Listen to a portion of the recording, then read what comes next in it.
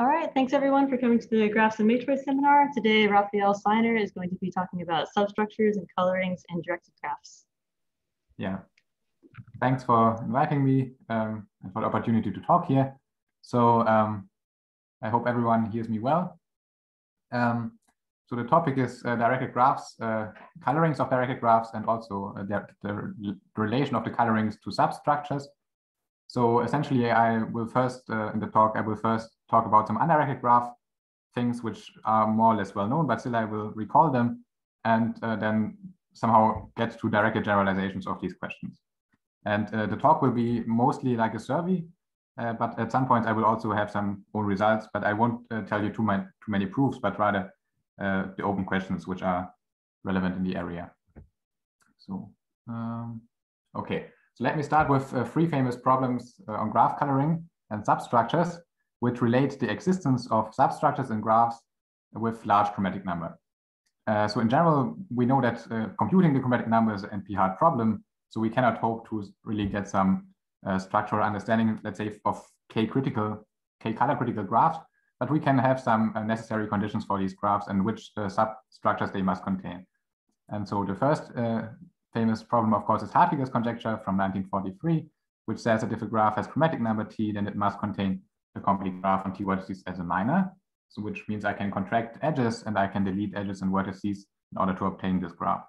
And so I will always use this symbol here to indicate that I mean that the left graph has the right-hand graph as a minor.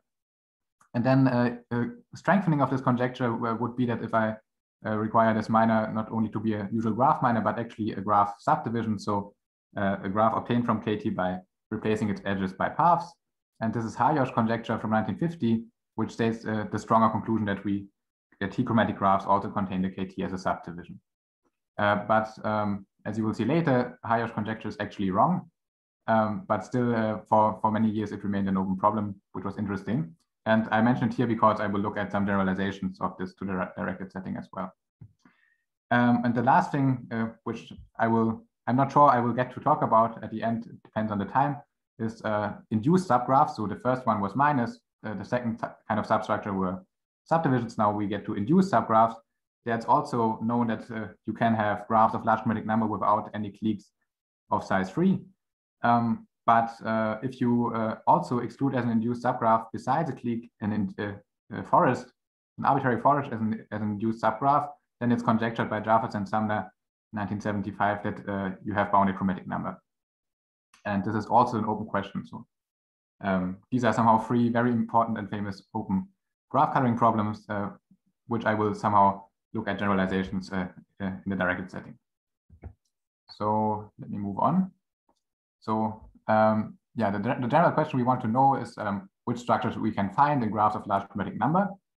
And a very much related question to this is also which structures we can find in graphs of large minimum degree. And this is especially relevant for minors and subdivisions. So this relies on very simple observation that if you have any undirected graph G, that it always must contain a subgraph H whose minimum degree is at least the chromatic number of the graph -1. Because if not, then this graph G would be chi of G -1 degenerate. And you could simply obtain also chi of G -2 degenerate. So you could obtain a coloring of chi of G -1 colors of the graph G.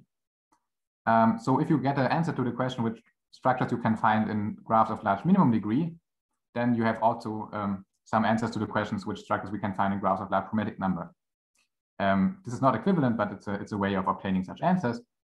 And it's also this question in the undirected setting is equivalent to the question which graphs we can find in graph. I'm a bit confused. Is the chat message important? No, it's just saying hello, right? Okay, sorry. So which structures we can find in graphs of large average degree? Because a graph of minimum degree k also has average degree k, at least, of course. And on the other hand, if I have average degree 2 times k in a graph, then it's easy to show that it contains a subgraph of minimum degree k. So qualitatively, these questions are equivalent. And particularly for the Hartwig and Hayosh problems, people have soon moved on also to study these questions, which graphs I can find as a subdivision and as a minor in very dense graphs, because it's related to Hayosh and Hartwig's conjectures. So I will give a short overview of the historical results on Hartwig and Hayosh conjecture. And so the first function which was found, which shows that a graph without a KT minor or without a KT subdivision has bounded chromatic number, were obtained by Wagner and Jung with a very elegant argument. So they proved these bounds of 2 to the t minus 2 for the KT minor free graphs and 2 to the t squared over 2 for the KT subdivision free graphs. And the idea is this layering idea, which probably most of you have also seen at some point. So I only have this small picture here. So you, of course, can reduce to the case that the G is a connected graph. Then you pick some arbitrary vertex V in this graph and you make a BFS layering. So you have the vertex V, then you have all the neighbors of V, then you have all the vertices at distance 2 from V, and so on. And then the idea is that there must be a layer. So I call these sets layers, these distance sets, which has chromatic number at least half the chromatic number of the graph, or of the total graph. Because if not, then I could somehow color, so suppose every layer is colorable with k-1 colors, let's say, then I could color each layer with a set of k-1 distinct colors and alternate between disjoint color sets A and B on consecutive layers, as you can see here. And then it's a proper graph coloring, and I'm using at most 2 times k-2 colors. So if the graph has chromatic number 2k, then it must contain a layer with chromatic number k. And that means that you can sort of prove these claims by induction. So you can say that if I am KT minor free, then it's an easy observation that somehow every one of these layers must be KT-1 minor free, because, for example, if this layer contains a KT-1 minor, I could somehow add paths, these shortest paths going from V to each of the branch vertices of this minor, or the branch sets of this minor, and somehow add this V itself as a, and the connecting paths as a new branch set. So this each layer will be KT-1 minor free, and then you can apply this bound 2 times 2 to the t-1 to get this inductively. So this is a very easy proof, but also nice. And this was then also generalized to the minimum degree setting by Mader later on in 1967, who proved exactly the same bounds, only replacing chromatic number by minimum degree. But this is a bit more involved. Okay, so this was what was the best was known for a long time. And then Catlin in 1997 found the first counterexamples to Hayosh conjecture, starting from t equals 7. And actually, I think it's still open where the Hayosh conjecture is true for 5 and 6, t equals 5 and 6. And for t at most 4, it's equivalent to Hartwig and therefore true. Yeah, so then also Hayosh conjecture was proved to be very wrong by Erdős and Feitlovich in 1981, who proved that it's wrong for random graphs, so Erdős-Rini random graphs with 1/2 probability. And also the same argument shows that you, in a KT subdivision free graph, you can have graphs of almost quadratically large chromatic number, which is t squared over log t. So this is the best lower bound which is known for KT subdivision free diagrams on their chromatic number. And then Kososhka and Thomason both showed that this exponential bounds by Mader for the minimum degree setting can be improved by a lot. So they proved an almost linear bound of t times square root log t on the minimum degree, which is required to force KT as a minor. And also this is asymptotically tied by looking at random graphs. So this is somehow also proves the same bound, of course, for the chromatic number, but doesn't give the required t bound by Hartwig's conjecture. And for many years, this was the best which was known. For the KT subdivision free setting, also a tight bound was obtained later on by Bolobash and Thomason, and independently by Komlos and Semeridi, who proved that here the order of magnitude is quadratic. So it's, if you have minimum degree quadratic in T, you must contain a KT subdivision. And this is also tied by considering complete bipartite graphs. And now, as you all will know, I guess, there was some breakthrough in the 2019 and 2020 by Noreen, Postel, and Song, who improved this order of magnitude of t times square root log t by raising the log t instead of 1/2 to 1/4. And Postel further improved the method and showed that you can actually get log t to the 6 as the additional factor, which is, I think, currently the best known so far. So this is the state of the art on Hartwig's conjecture, and I just wanted to give you somehow this historical overview to see that how you get with the method with which you get the exponential bounds also.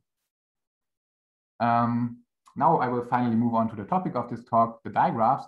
And of course, I first have to give you some definitions to properly extend those questions by Hayosh and Hartwig also to the directed setting, because I think you don't know all what a chromatic number is and also what are minors and subdivisions. So let me start by the chromatic number. So the concept of coloring for digraphs I'm using here was introduced by Erdős and Malara in around 1980. And here the idea is that you vertex color the graph, and you are allowed to color adjacent vertices with the same color, but the obstruction you are avoiding are monochromatic directed cycles. So you are not allowed to enclose a directed cycle in one color class. So you have a partition into acyclic subdigraphs. And the smallest such number is the dichromatic number, denoted by this arrow on top of the chi. And to give you some very simple examples, so if you have a directed cycle, then this dichromatic number will be 2. You can simply partition it into 2 directed paths. The complete digraph on T vertices is denoted with this double arrow on top of it. So you have here some examples. For example, this is the K4, where you have connecting edges symmetrically in all directions. It needs T colors because adjacent vertices with the same color would already form a monochromatic dicycle. So this is not allowed. And if you take, for example, transitive tournaments or any acyclic digraph, its dichromatic number is clearly 1 because you don't have directed cycles. So this is a coloring notion which is nowadays very popular and studied a lot. And also somehow is the most popular notion which uses the directed structure. Of course, you can also look at the chromatic number of the underlying undirected graph, but then you will not retrieve anything or use anything from the structure of the diagram. Okay, so then I have to also tell you what is the minor and the subdivision concept.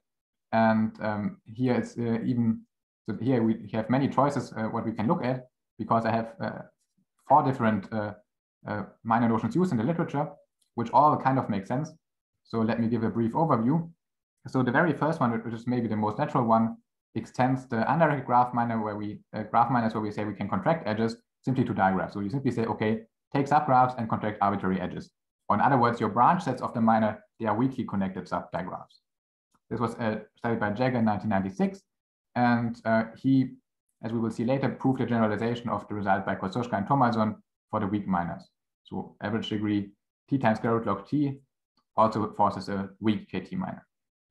But somehow weak minors aren't really good if you care about directed cycles or directed paths, because in your branch set, the edges might be oriented in such a way that you are acyclic and you don't get any nice paths or so. For example, large transitive tournaments also contain large complete digraphs as minors. And so if we care about directed substructures, then it makes more sense to require more structure from these branch sets. And one such idea is to use strong minors, also introduced by Jagger and studied by Kim and Simo and Aksinovic et al. Recently, where we say that the branch set should be strongly connected. So in other words, you can take subgraphs and contract directed cycles into single vertices. And then you at least can route directed paths within the branch sets. And then the next notion, which was already talked about here in this seminar by Stefan Kreutzer, when he talked about directed tree width and tangles, was introduced by Johnson et al. In 2001 to study directed tree width. And here the idea is that your branch sets, so this is a bit special, but the branch sets look like butterflies. So that's why they're called butterfly minors. The idea is that you can, of course, always take subgraphs, and the things which you may identify into single vertices, they look like this. So you have an in arborescence rooted at some vertex here in the middle, an out arborescence rooted at the same vertex, internally disjoint, and you join them. And then also the rule is that somehow if you want to contract such a branch set, then the only incoming edges might be at the vertices on the left-hand side, and the only outgoing edges of this branch set might be at the vertices of the right-hand side. And the idea is that if you can contract such a thing, you keep control of how directed cycles and paths go through your digraph. So if you contract this and you will find a directed cycle, for example, through this contraction vertex, you can still expand it into a directed cycle in the whole digraph, which is not possible, for example, for the weak minors. So this is some more restricted branch set as well to keep some directed structure.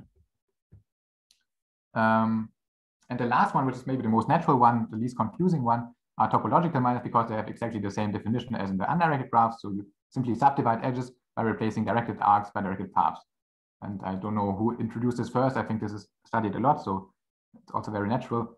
But to conclude somehow this overview of this minor notions, I have this short diagram or this hierarchy, which says that the strong minor notions and the butterfly minor notions are not comparable directly, but clearly strong minors and butterfly minors are somehow more special than weak minors. So every strong minor is also weak minor, and every butterfly minor is also weak minor. And of course, it's easy to see that topological minors are also subcases of butterfly minors, but they are all not equivalent. So this is somehow the most studied notions in the literature, and I will talk only about these in this talk. Right. before I get finally to this question, which minors and subdivisions we can force in digraphs with large dichromatic number, for example, let me just say some words how these things generalize the undirected setting. So they are proper generalizations of the setting, because what you can do is you can look at symmetric digraphs. For example, if I have this undirected C5, I can look at its bi-orientation where I replace every edge by forward-backward arcs, as you can see here. And then first of all, the dichromatic number of the symmetric digraph is the same as the chromatic number of the original graph. Because if you, as before, if you color two vertices which are adjacent with the same color, already the cycle of length 2 would be monochromatic, which is not allowed. And secondly, for all the first three minor notions, so butterfly minors, weak minors, and strong minors, minor containment in the undirected graphs is equivalent to minor containment in the symmetrical orientations. And only the topological minors are, of course, different because they clearly generalize the undirected topological minors. So for the graph minors, we have three possible generalizations, and the topological minors only the canonical one. Okay, so I hope that you are still following me and that I can now get to the question I want to discuss in this talk. So, which is simply the same as for graphs. So which structures can we find in graphs whose dichromatic number is very large?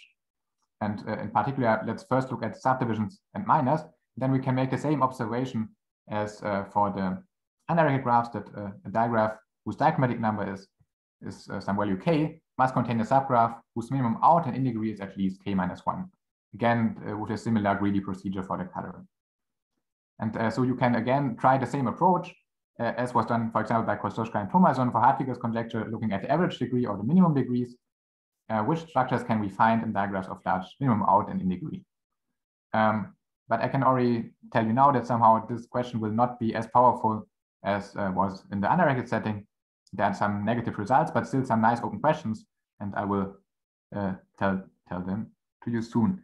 So also there's a loose other question which I wrote down here, which says which asks about the average degree, but already intuitively it's easy to see that this is not the right question for directed graphs. So first of all, I can simply take a transitive tournament whose average degree can be arbitrarily large, but which does not contain interesting subdivisions because it's acyclic.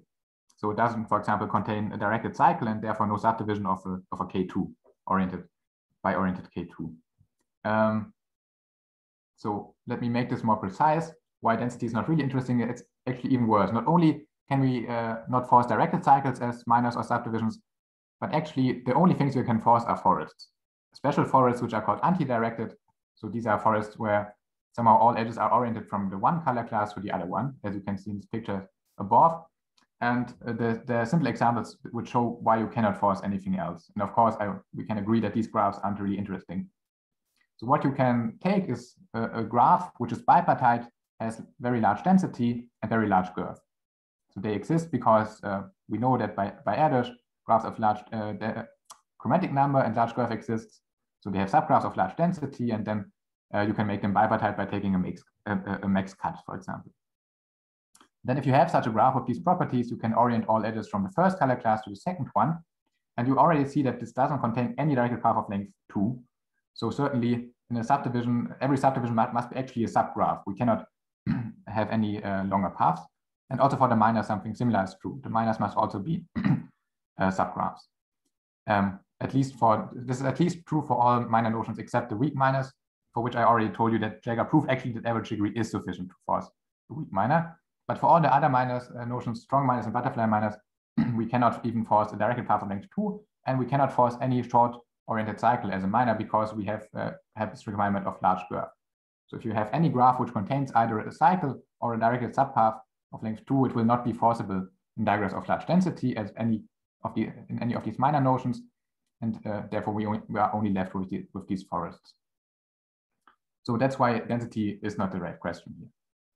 And so the next thing we can ask, okay, what about this minimum degree question? Can we generalize the results by Kostoschka and Thomason and so on to this setting? First, I think in some very old paper, Mada, I actually saw this as a conjecture that he believed that digraphs of very large minimum out degree contain arbitrary digraphs as subdivisions, for example. But this was disproved by Thomason in 1985 with a very nice construction. He proved that you have digraphs dk of out and in degree at least k for every number k, but all directed cycles in these digraphs have oh, sorry, this is a mistake. All the directed cycles in this diagraph have odd length. Even would be easy by taking bipartite graphs, but all these cycles have odd length, so they avoid even cycles. And then you can see that if you, for example, look at this complete diagraph of order 3, no matter how you subdivide it, this is an easy exercise, you always have a directed cycle of even length. So hence, Thomasson's construction shows that you cannot force K3 as a subdivision in these diagraphs dk. And Aksinovic et al. Recently also considered these strong minor notions. This is also known for butterfly minors. This was shown by Seymour and Thomasson, that also butterfly minors of these digraph K3 are not contained in digraphs of large outer in degree. And for the strong minors, which are different, Aksinovic et al. Showed that exactly the same construction with a different argument also shows that K3 cannot be forced as a strong minor by minimum out and in degree. So these are very negative results because, okay, we can force a K2 because it's simply a directed cycle and the digraph of minimum out degree 1 contains a directed cycle. So we don't have this acyclic digraph problem, but still we cannot really force much more. And there are some other negative results which show that as soon as you have few directed cycles which interact in some way, you will not be able to force it. For example, Thomasson had another construction showing that you cannot force in digraphs of arbitrarily large minimum out degree 3 directed cycles, each meeting at one vertex and which are otherwise disjoint, which is quite surprising, I think. But so there are also some constructions like this. And then there's some other construction by De Vos et al. From 2011, who showed that in a digraph of large out degree, you must not contain 2 vertices with 2 disjoint paths going from the left vertex to the right vertex and 2 other disjoint paths going from the right vertex to the left vertex, which is also quite surprising because you would think that such a thing should be possible looking at the undirected graph setting, but somehow you see here that as soon as you have directed cycles, which you have in all of these 3 examples, you essentially cannot do much. And all these, so all these are negative results, which is a bit depressing, but there is some positive result, which is quite well known. Thomasson proved in 1983 that a digraph of very large minimum out degree, some factorial here, contains k disjoint directed cycles. So at least disjoint directed cycles we can get. We cannot get that they meet at some vertex or something, but we can get disjoint directed cycles, which is a very stupid digraph as a subdivision because it simply consists of a disjoint union of K2s. But already in this setting, there's some open question, which is also quite prominent by Bermore and Thomasson from 1981, which says that the precise degree bound is 2k minus 1 for this problem, which is still open. So there's some linear function is known, which is 18 times k by Bucic, I think, from 2018. But this is also still a very famous open problem, and I think it's important to emphasize this, that many people think about this because I mean, it seems like a very simple problem. For undirected graphs, this is not such a hard problem. And also, then Mada in, okay, so I somehow had this is kind of an interruption here because I wanted actually to show you these examples and say that you can see that because all of them contain directed cycles and we cannot force them, it's natural to think about whether we can have also some acyclic obstructions or whether it's only the problem that we have these directed cycles which we want to force. And this is actually was a thought by Mada from 1985, who conjectured that somehow only directed cycles are a problem if you want to force something as a subdivision. And he said that if a digraph F is acyclic, then there exists a number D of F such that digraphs of large minimum out degree, at least D of F, contain F as a topological minor or as a subdivision.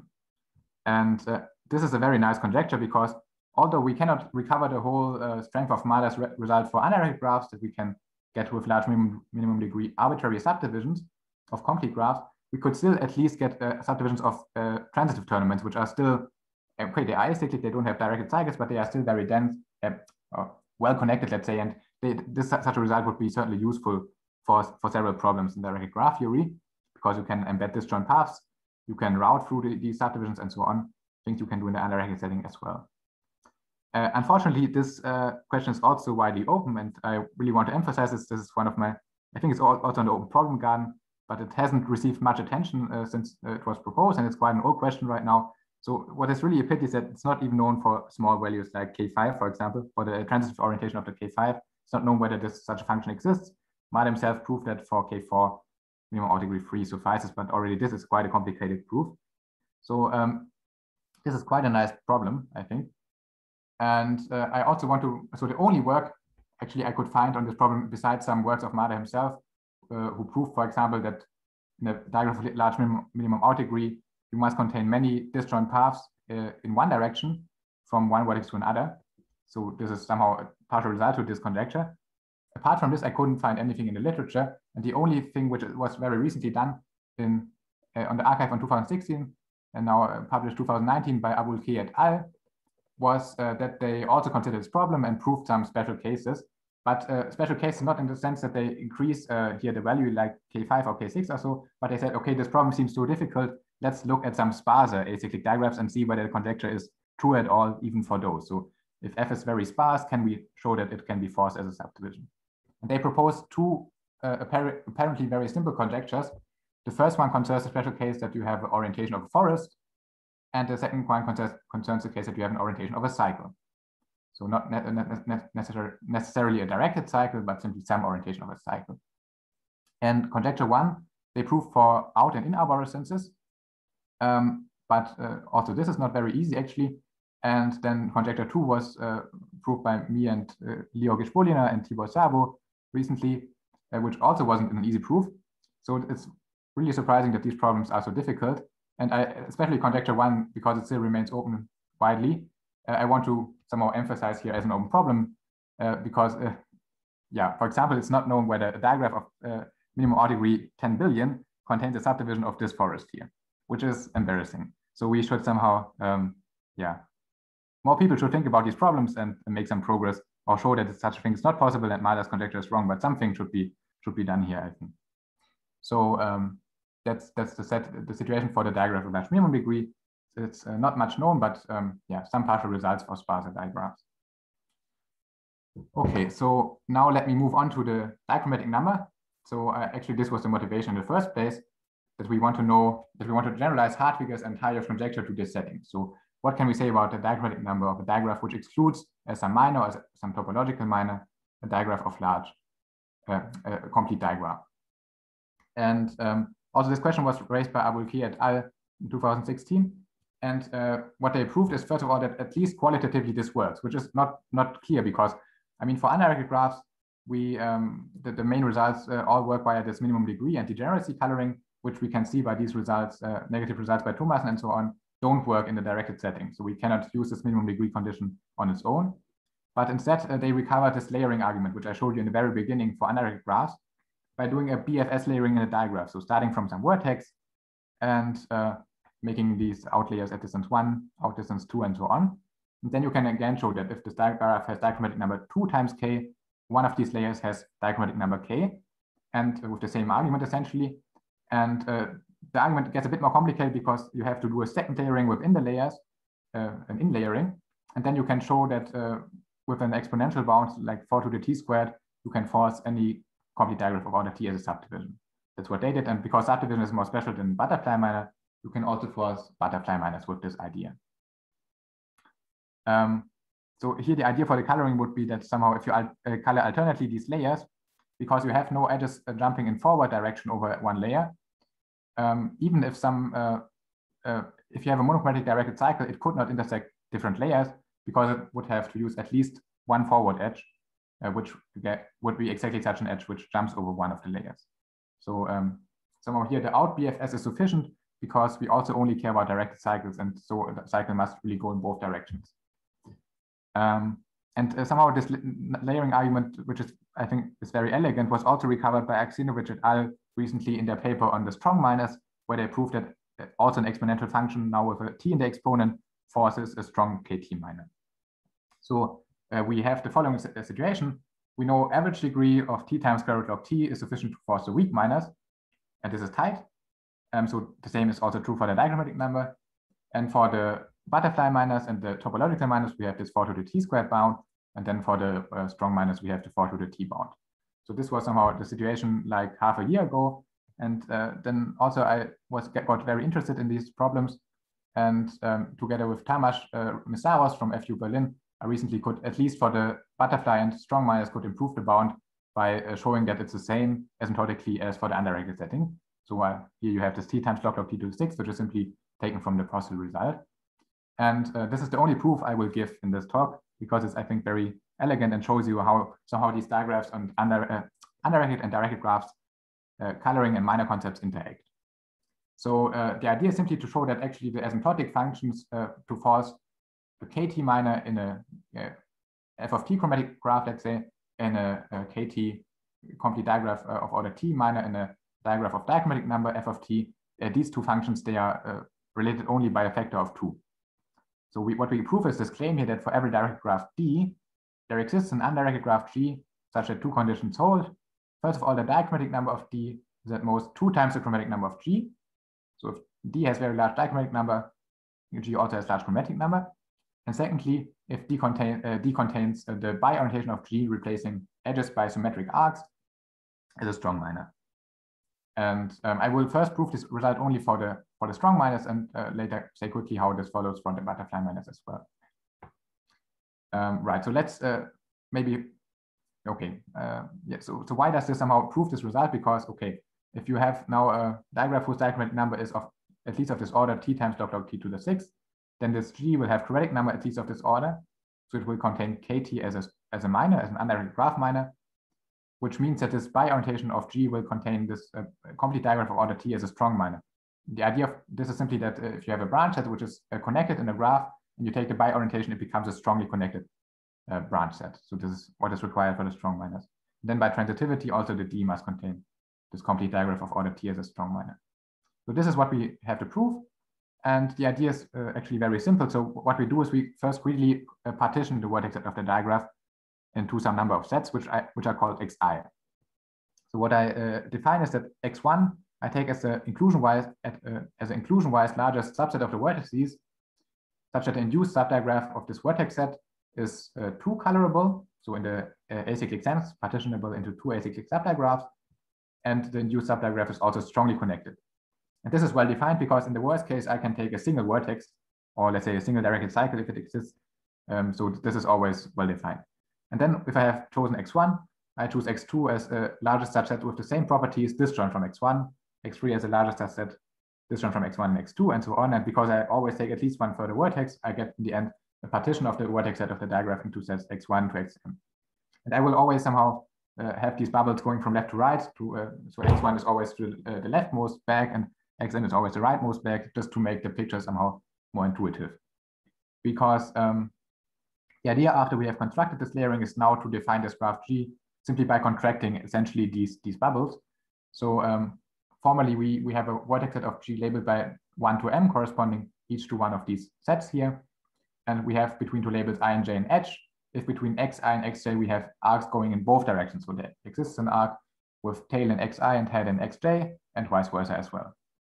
And then if you look at this definition, it's sort of directly clear that D contains as a strong minor the bi-orientation of G, because these xi's, they are by definition strongly connected sets.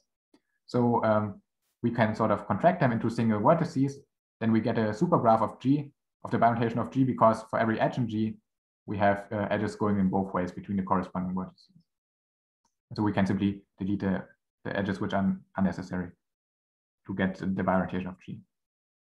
So this is the first property we wanted to establish for this G, and the second one is that we prove that the dichromatic number of D is at most twice as large as the chromatic number of G. And this is the really interesting part. So what we do is we fix an optimal coloring, graph coloring of G with colors C1 up to CK.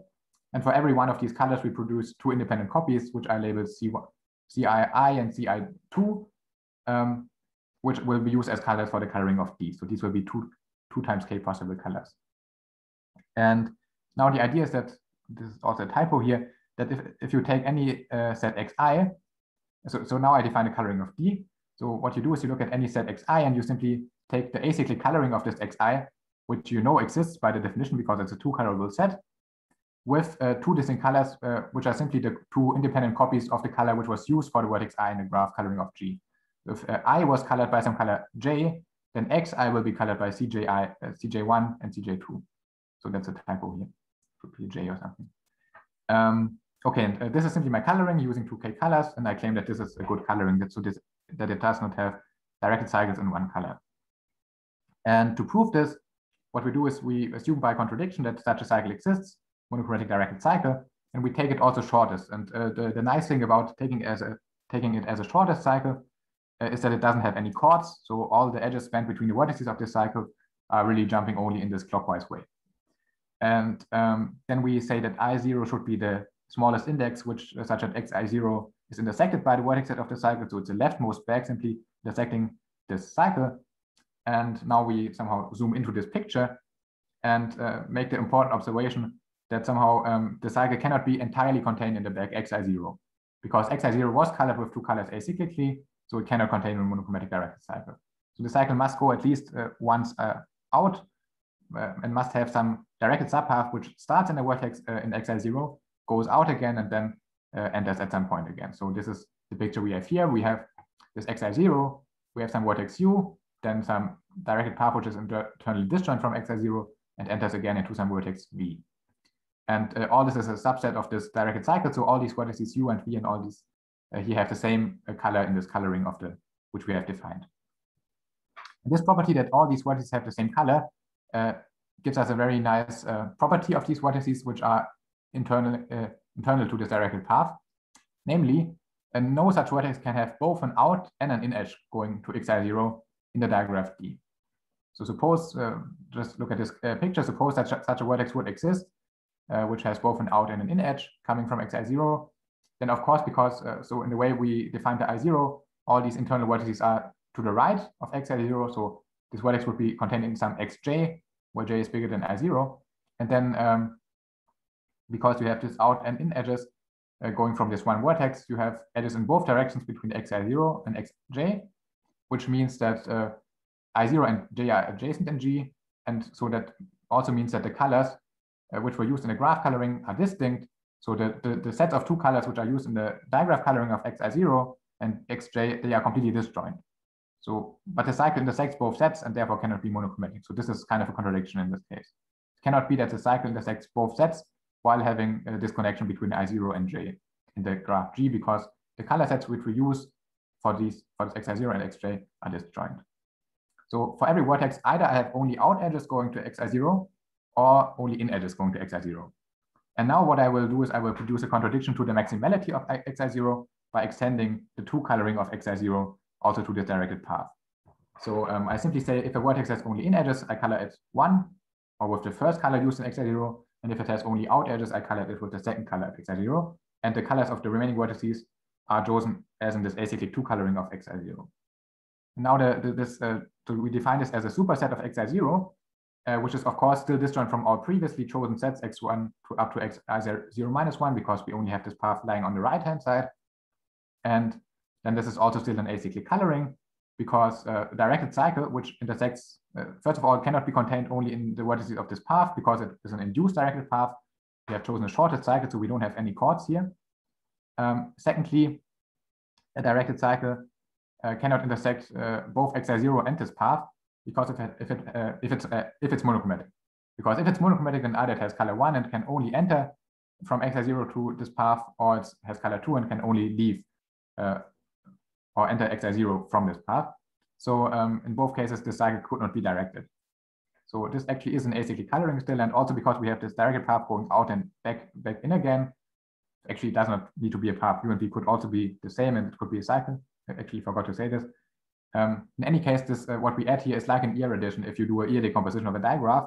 So this is still a strongly connected set, which is larger, inclusion-wise larger than xi0, which is a contradiction. So all in all, this shows that you cannot have monochromatic directed cycles, because either they will produce an adjacent pair I0 and J with disjoint color sets, or you will produce a larger xi0. And then the proof conclusion I already told you is that after we have proved this claim, if we have any digraph which excludes the complete digraph of T vertices as a strong minor, then its bi-orientation contains the complete digraph of order T as a of G also contains cannot contain KT as a minor, because D contains the bi-orientation of G as a strong minor, and so G doesn't contain KT as a minor. So we can color everything with T times log T to the 6 colors. So I hope this was understandable and not too longish or too short. Yeah, so this is this result is very simple, as you can see, but it resolves the question posed by Aksinovic et al. For the strong minors, and also for the butterfly minors. It's somehow not a difficult exercise to show that a K2T digraph, so a complete digraph of order 2 times T, contains as a butterfly minor always the KT. So this means that, what I want to say is that if a digraph contains a K2T as a strong minor, then it also must contain a KT as a butterfly minor. So qualitatively, these two questions are again equivalent. and the result also carries over to this butterfly minor notion. Yeah, sorry to say.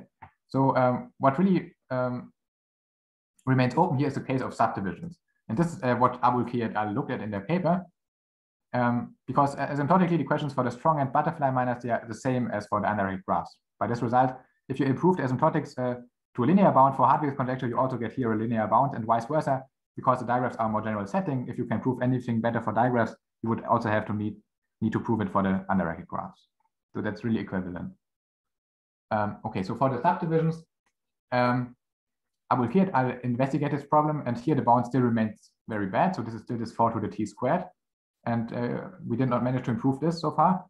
So this is a really nice open problem written down here that whether you can get any better bound than something very, let's say, exponential on the diagrammatic number of a digraph, which does not contain a complete digraph of order t as a subdivision. So any polynomial function t, I think, would be very interesting. But let me first say which partial results are known. It's not too much, but it's, again, similar to this minimum degree setting. So we have here probably a very difficult problem concerning this diacritic number. Also like in Mada's conjecture, where we have this existence questions for the transitive tournament. Then we can look at some more sparse acyclic digraphs, exclude those as subdivisions, and see whether we can prove at least a polynomial bound in those cases, and then maybe try to generalize those ideas to the complete digraphs as well. So Abul-Key et al.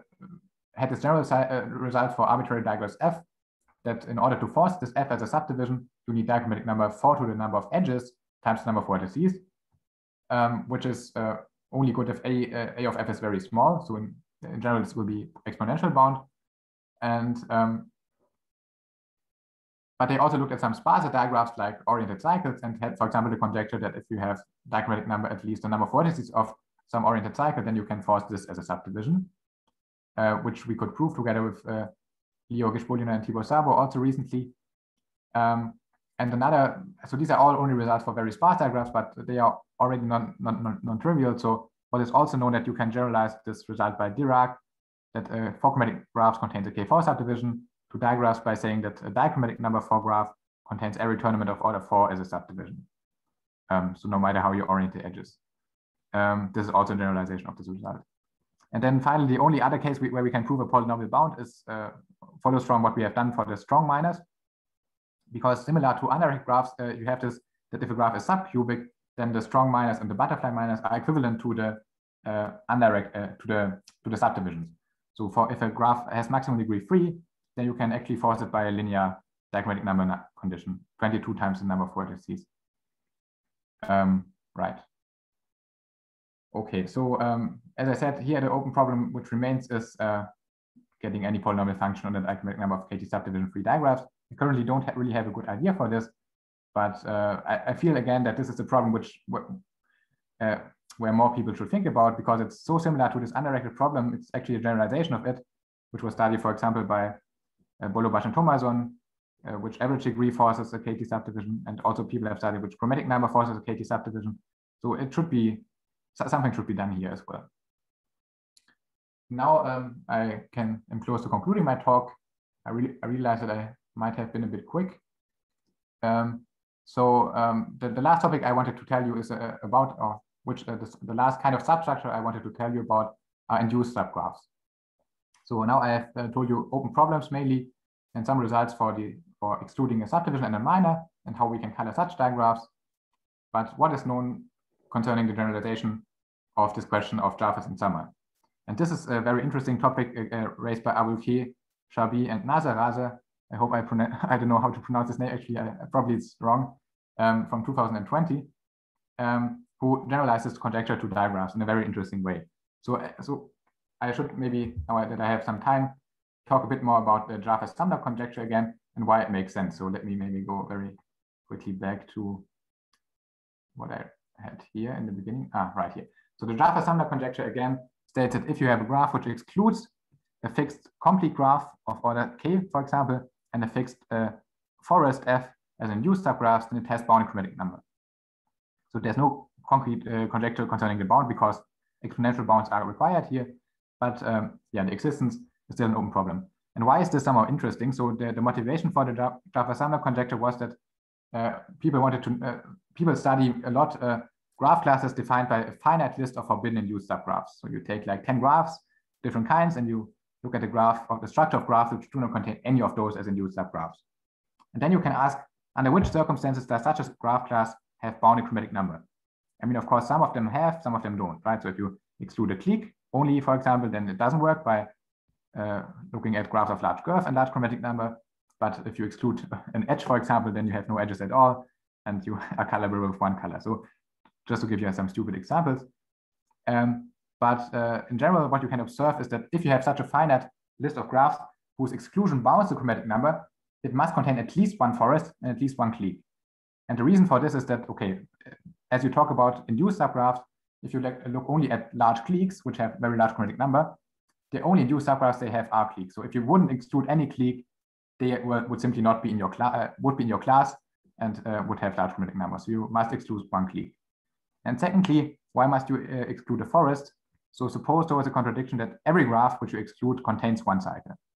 Then if you look at graphs of very large girth, you know that no such graph can contain any of these graphs as a subgraph because they have short cycles or bounded length cycles. And so also the chromatic number of these graphs can be large because they are graphs of large girth and chromatic number. So this motivates this Jaffa-Sumner conjecture because it would state, if it's correct, that such a graph class has bounded chromatic number if and only if you have at least one forest and at least one complete graph as an excluded induced subgraph. And now this question was generalized by Abulki et al. To the digraph setting. So exactly the same question is asked here. You look at the finite list of forbidden induced subdigraphs. So the subdigraph definition is exactly the same as for the undirected graph. So we say it's induced if you take some vertex set and all arcs span between those vertices. And you again look at such digraph classes defined by a finite list of forbidden induced subdigraph and ask when do they have bounded dichromatic number. And here it's more complicated, so you have more obstructions and things you must contain. You can also look at constructions of digraphs of large girth and large chromatic number, which also exist, looking at random graphs, similarly to the Erdős construction. And then you get that you must contain, such a set must contain at least one orientation of a forest and at least one bi-orientation of a forest. So what I showed you earlier with these forward-backward edges, at least one tournament, so an orientation of a clique, and at least one bi-oriented clique. So at least one complete digraph. And all these observations, then you can look at, so these are necessary conditions which the set must, which graphs the set must contain. But then on the positive side, you can also ask some similar conjectures. And so these are the conjectures of Abulki et al. Which only talk about directed graphs. So the first one says that if you have any oriented forest F, which is fixed, and any fixed number K, then the digraphs which exclude both F and the transitive element of order K as an induced subgraph have bounded dichromatic number. What I've written here is that this set is heroic. So heroic set simply is something which bounds the dichromatic number. So a set of F of finitely many digraphs is called heroic if excluding all of those leads to a digraph class of bounded dichromatic number.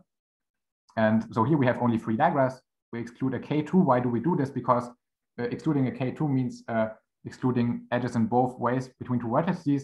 So we only talk about oriented graphs here where edges can only go in one way. So and then we exclude F and a transitive tournament of order K. So that this is heroic means that oriented graphs of excluding a forest, oriented forest, and a transitive tournament have bounded dichromatic number. The second conjecture is the same, also containing oriented graphs, but here we exclude an orientation only of a star forest. So this means a disjoint union of stars oriented in an arbitrary way. And lastly, we exclude a special type of a tournament, which now must not only be a transitive tournament, but it could also be something more general, which is known as a hero. So H must be hero. This is a special type of tournament, which also includes, for example, all tournaments of order at most 4, which was studied by many different authors in a paper which asked the question, which subgraphs must be contained in tournaments of large chromatic number. Koromansky et al. Is this paper, but I think it doesn't make sense to list all the authors right now. Don't know them by right now. Okay, so both open problems are of course very nice, and I think in particular the first one shows that this is more or less a directed generalization. So in the Jaffa-Sumner conjecture, we exclude a forest in a clique. Here we exclude an oriented forest in an oriented clique. So this is very similar. And the second conjecture, this doesn't have a direct generalization to the undirected setting, or is not the direct generalization of the undirected setting, but also arises from this question above. And so one particular question I want to emphasize to conclude my talk is, I mean, maybe you don't think that these are very nice questions and it sounds a bit complicated, but what is really a nice question, I think, is a special case of the first one, which is still open. Namely, if I look only at the case that f is a directed path and k is fixed, then this is still an open question where the oriented graph of very large diachromatic number must necessarily contain either a large oriented clique and therefore also a large transitive tournament. These are essentially equivalent questions by Ramsey's theorem, whether you exclude any clique or exclude a transitive tournament are essentially equivalent, or it must contain a long induced directed path. So this sounds like a very simple question, right? So if I have digraph classes without long induced directed paths and without large cliques, let's say even if they are triangle free, we don't know whether they have bounded directed chromatic number, which is, I think, quite a nice open problem, which you could keep in mind if you are interested in working on these problems. Yeah. This is known for undirected graphs, by the way, by Raphael from 1987, who proved exactly the same for undirected graphs with a very short inductive proof, which unfortunately, as far as I have tried at least, does not generalize to the directed setting. Yeah, but because there's such a nice proof, somehow I have to hope that this problem is also nice somehow. Okay, thank you very much for your attention. Please ask questions. And I'm sorry if I was a bit too quick or too slow. Yeah, thank you. It's good timing. Yeah, I know I've got some questions on the list, but I think before going to that, I'll open it up to the audience.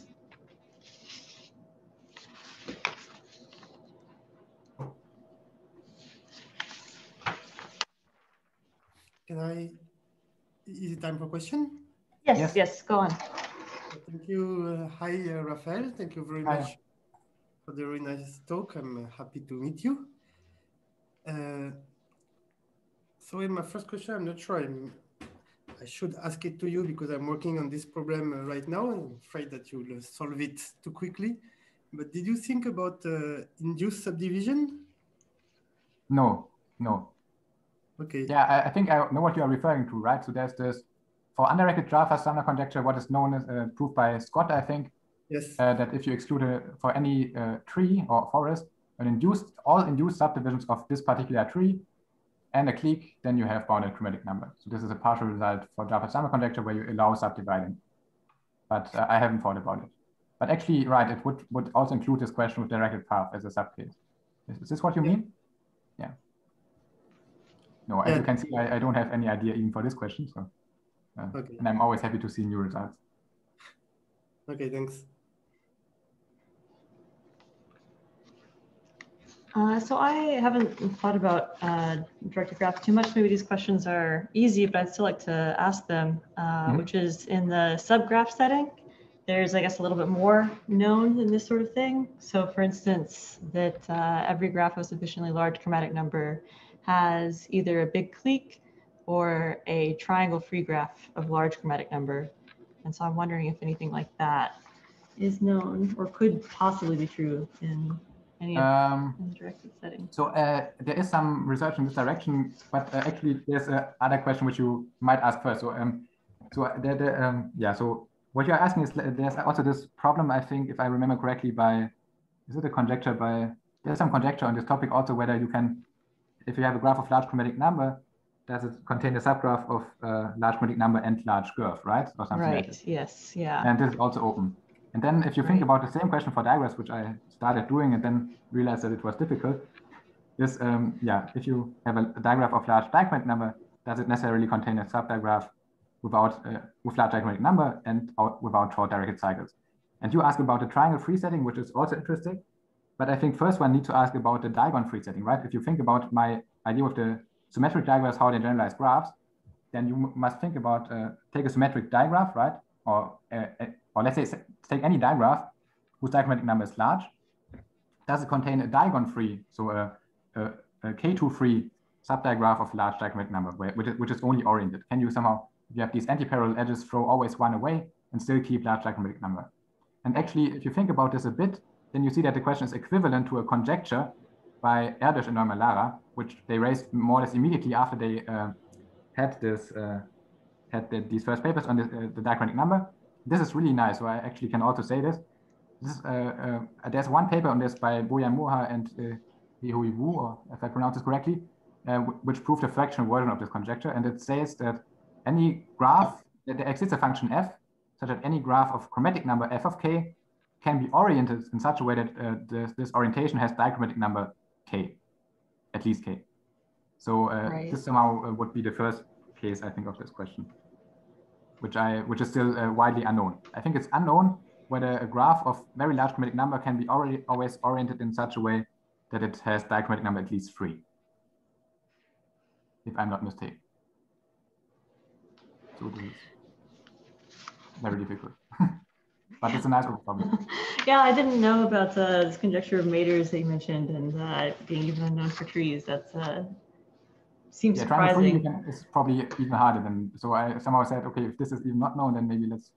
Right, because somehow triangle free would also answer this, because you can look at the symmetric orientation of things. I mean, okay, you can only exclude triangles, but not diagonals, but this is then a bit weird, maybe. I don't know. Right. Well, also I wanted to say that I really enjoyed the proof that you showed. So thank you again